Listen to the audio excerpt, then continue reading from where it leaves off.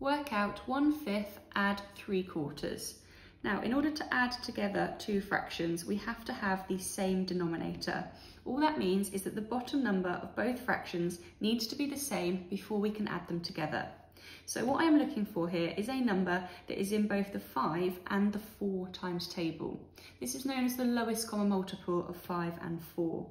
Now in this case, I'm going to change both fractions here to have a denominator of 20. 20 is the lowest number in both the 5 and the 4 times tables.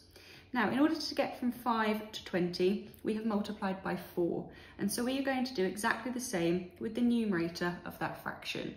1 multiplied by 4 gives us 4. Then to get from 4 to 20, we have multiplied by 5. And so we are going to do exactly the same with the numerator of that fraction. 3 multiplied by 5 gives us 15. Once we get to this point, we can just add the numerators together. The denominator stays the same. 4 plus 15 gives us 19, and my denominator stays as 20. So 1/5 plus 3/4 gives us an answer of 19/20.